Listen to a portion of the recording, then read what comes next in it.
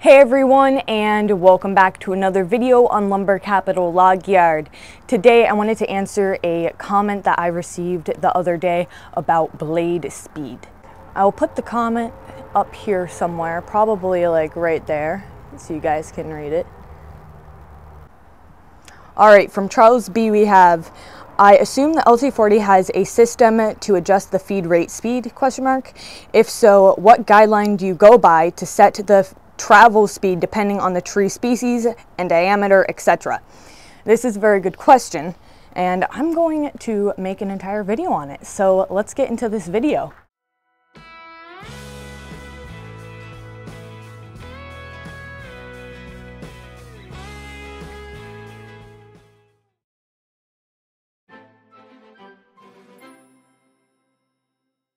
I already have my log rolled up here. There's quite a taper in it, so we have the front roller up.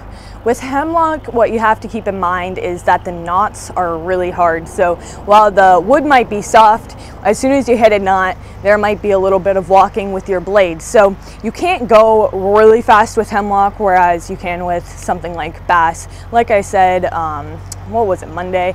I said that in a video before.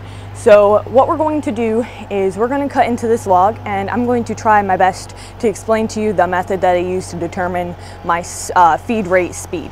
So this here is your dial that controls your speed, and you can basically slow down or speed up while you're actually actively cutting anytime.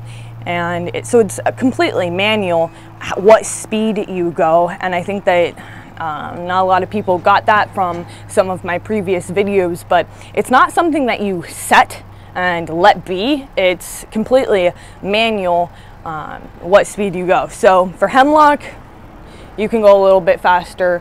Any hardwoods, you're going to slow down. As far as chatter marks, I have talked about different chatter marks, meaning that you might have a tooth missing on your blade. I have received comments also saying, no, that means that you're going too slow. Actually, it doesn't. There are two different kinds of chatter marks, and you can definitely tell the difference if you know what you're looking for.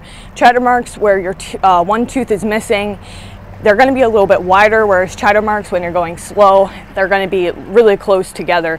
I'd have to show you for you to fully understand that picture unless you've had experience with it. But yeah, you want to avoid going too slow because it is visible on your lumber if you are going too slow.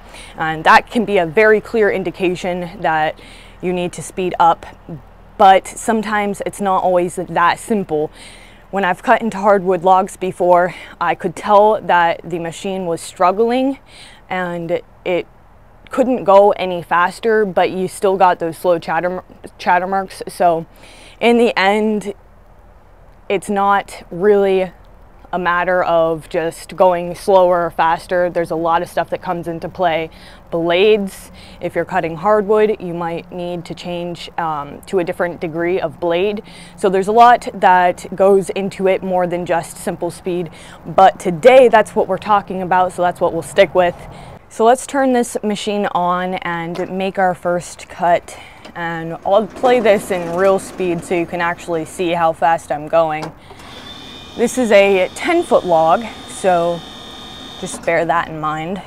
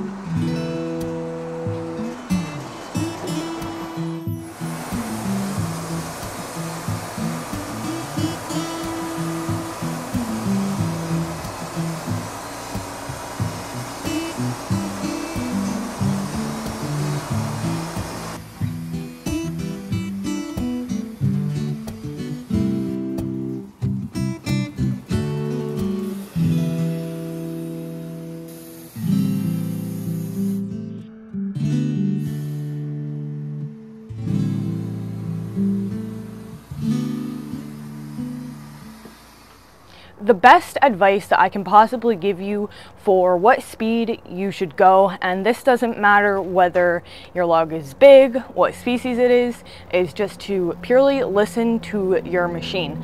It will tell you what speed it likes, and you need to know what to really listen to as well. There's 3 sounds. Well, that's a little too simplified, but 3 sounds that I know tell me certain things. The speed that tells me that the machine would like to work harder, which means it wants to go faster.